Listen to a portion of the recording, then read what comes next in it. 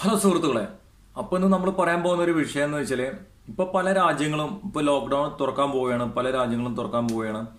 അതേപോലെ തന്നെ പല രാജ്യങ്ങളും ഫുൾ ലോക്ക്ഡൗൺ ആണ്. ഓക്കെ, ഗൾഫിലൊക്കെ പോകണമെങ്കിൽ കുവൈറ്റിൽ ഇപ്പോൾ ഫുൾ ലോക്ക്ഡൗൺ ആണ്. അതേപോലെ നാട്ടിലാണെങ്കിൽ നമ്മുടെ ഇന്ത്യയിൽ ഇപ്പോൾ പല സംസ്ഥാനങ്ങളും തുറന്നുകൊണ്ടിരിക്കുകയാണ്. ഈ തുറന്നുകൊണ്ടിരിക്കുന്ന ഈ അവസ്ഥയിൽ നമ്മൾ ജോലിക്ക് പോകണം. എന്തായാലും നമ്മൾ ജോലിക്ക് പോകണ്ടേ. നമ്മൾ ജോലിക്ക് പോകുമ്പോൾ വീണ്ടും അവിടെ ഇത് വരാൻ ചാൻസ് ഉണ്ടോ ഇല്ലെന്നാണ് ഞാൻ പറയാൻ പോകുന്നത്. കാരണം വെച്ചാൽ നമ്മൾ തിരിച്ചു പോകുമ്പോൾ ഈ വൈറസിന് COVID-19 എന്ന് പറഞ്ഞ വൈറസിന് നമ്മൾ മരുന്ന് കണ്ടുപിടിച്ചിട്ടില്ലാത്ത ഒരു അവസ്ഥയാണ് ഇപ്പോൾ. ആ അവസ്ഥയിൽ നമ്മൾ എങ്ങനെ നമ്മൾ കെട്ടിപ്പൂട്ടി സൂക്ഷിച്ചു വെച്ചാലും ഈ സാധനം നമ്മൾ തുറന്ന് പഴയ അവസ്ഥയിൽ പോകണമെങ്കിൽ വീണ്ടും ഇത് വരാനുള്ള ചാൻസ് കൂടുതലാണ്. അപ്പോൾ വീണ്ടും നമുക്ക് വരും. അപ്പോൾ നമ്മൾ എന്ത് ചെയ്യണം? അങ്ങനെയുള്ള ഒരു മാറ്ററാണ് ഇപ്പോൾ നമ്മൾ ഈ വീഡിയോയിൽ കൂടെ പറയാൻ പോകുന്നത്. കാരണം വെച്ചാൽ ഇപ്പോൾ ഞാനൊക്കെ ജോലി ചെയ്യുന്നുണ്ട്. ജോലി ചെയ്യണ ആ കമ്പനിയിൽ ഇപ്പോഴും കോവിഡ് ഉണ്ട്. കോവിഡിലെ ആൾക്കാർ ഓൾറെഡി നമ്മുടെ ക്വാറന്റൈനിലെ ആൾക്കാരുണ്ട്. ചില ആൾക്കാരെ ഇപ്പോൾ ടെസ്റ്റ് ചെയ്തിട്ടില്ല. ടെസ്റ്റ് ചെയ്യാത്ത ഒരുപാട് പേര് ഞങ്ങളുടെ കമ്പനിയിലുണ്ട്. അതേപോലെ പുറത്തുണ്ട്. അപ്പോൾ നമ്മളെ ഇടപഴകും തോറും ഈ സംഗതി നമ്മളിലേക്ക് വരാനുള്ള ചാൻസ് വളരെയധികം കൂടുതലാണ്. അതുകൊണ്ട് നമ്മൾ ഈ ലോക്ക്ഡൌൺ കാലത്ത് നമ്മൾ വീട്ടിലിരുന്നാലും ലോക്ക്ഡൌൺ എന്നും നമുക്ക് ലോക്ക്ഡൌൺ ചെയ്തിരിക്കാൻ പറ്റുമോ? കാരണം ഈ ഗവൺമെന്റിൽ പൈസ ഉണ്ടേ. ഗവൺമെന്റ് എന്തെങ്കിലും ക്രയവിക്രയങ്ങളൊക്കെ ചെയ്താലല്ലേ ഗവൺമെന്റിലും പൈസ ഉണ്ടാവുക. നമുക്ക് എത്ര കാലം ഈ കമ്പനികൾ എത്ര കാലം നമുക്ക് സാലറി തരും? എത്ര മാസം തരും? ഇതിന് അപ്പോൾ വാക്സിൻ കണ്ടുപിടിക്കാത്തടത്തോളം കാലം നമ്മൾ വളരെയധികം ശ്രദ്ധിച്ച് നമ്മൾ മുന്നോട്ട് പോകണം. കാരണം എന്താ വെച്ചാൽ നമ്മളെ ഭക്ഷണ രീതി ഇതാണ് നമുക്ക് മെയിനായിട്ട് നമുക്ക് ചെയ്യേണ്ടത്. അതായത് നമ്മൾ ഇതിനെ പ്രതിരോധിക്കാവുന്ന വിധത്തിലുള്ള നമ്മുടെ ഭക്ഷണ രീതി തിരഞ്ഞെടുക്കണം. അതേപോലെ തന്നെ വ്യായാമം, അതേപോലെ തന്നെ നമ്മളെ ഫുഡ് പരമായിട്ട് നമുക്ക് എങ്ങനെ ഇതിനെ പ്രതിരോധിക്കാന്നുള്ളത് നമ്മൾ സ്വയം നമ്മളിതിന് തയ്യാറെടുക്കണം. കാരണം വെച്ചാൽ പല ആൾക്കാർ സോഷ്യൽ മീഡിയയിൽ രാവിലെ പറയും ഇഞ്ചിട്ട് വെള്ളം കുടിക്കാന്ന്, പിന്നെ വൈകിട്ട് പറയും ഇഞ്ചിട്ട് വെള്ളം കുടിക്കേണ്ടെന്ന് പറയും. അങ്ങനത്തെ ഒരു കാലഘട്ടമാണ്. അപ്പോൾ എന്ത് തിരഞ്ഞെടുക്കണമെന്ന് നമ്മളെയാണ് ചിന്തിക്കേണ്ടത്. കാരണം വെച്ചാൽ ഒരാൾ പറഞ്ഞു ഇഞ്ചിട്ട് വെള്ളം കുടിച്ചു കഴിഞ്ഞാൽ രോഗപ്രതിരോധ ശേഷി കൂടും, അല്ലെങ്കിൽ വെളുത്തുള്ളി ഇട്ട് വെള്ളം കുടിച്ച് രോഗപ്രതിരോധ ശേഷി കൂടും. ഇതൊക്കെ നമുക്ക് സോഷ്യൽ മീഡിയയിൽ വന്നുകൊണ്ടിരിക്കുകയാണ്. അപ്പോൾ എന്താണ് നമുക്ക് ചെയ്യേണ്ടതെന്ന് വെച്ചാൽ നമുക്ക് എല്ലാം വിരൽത്തുമ്പിലാണ്. ഗൂഗിളിൽ സെർച്ച് ചെയ്യാം, അതിൽ സെർച്ച് ചെയ്യാം, ഓരോന്നിൻ്റെ കണ്ടന്റ് സെർച്ച് ചെയ്യാം.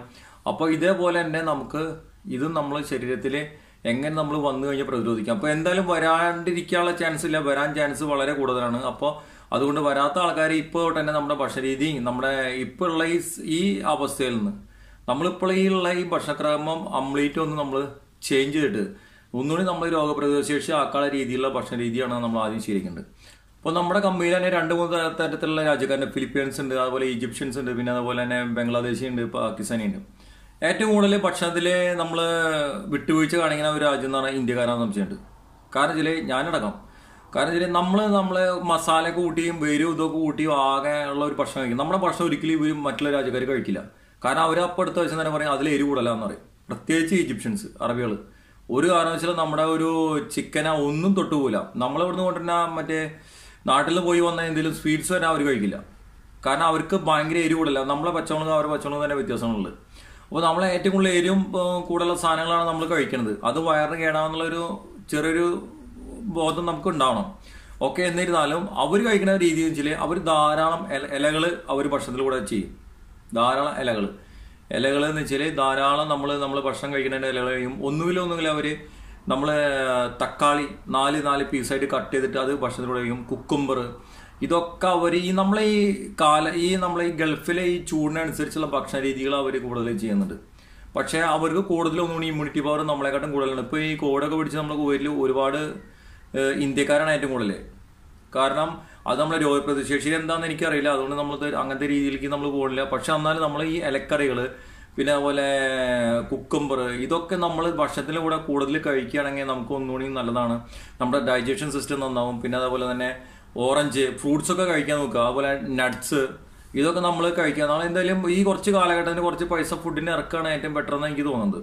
കാരണം അല്ലാത്ത അവസ്ഥയിൽ നമുക്ക് പോയി കഴിഞ്ഞാൽ നമുക്ക് ജോലിക്ക് ഇന്നല്ലെങ്കിൽ നാളെ കയറേണ്ടി വരും. കാരണം എത്ര കാലം നമ്മൾ റൂമിലിരിക്കും? എത്ര കാലം കമ്പനികൾ നമുക്ക് പൈസ തരും വീട്ടിലിരുന്നിട്ട്? അപ്പോൾ എന്ത് ചെയ്താലും നമ്മൾ നല്ല രീതിയിലുള്ള വ്യായാമങ്ങൾ ചെയ്യുക. ഡെയിലി ഒരു 30 മിനിറ്റ് 10 മിനിറ്റേലും വ്യായാമം ചെയ്യുക, നടക്കുക, അതുപോലെ എന്തെങ്കിലും ചെയ്യുക. പിന്നെ കുറച്ച് സൂര്യപ്രകാശം കൊള്ളുക.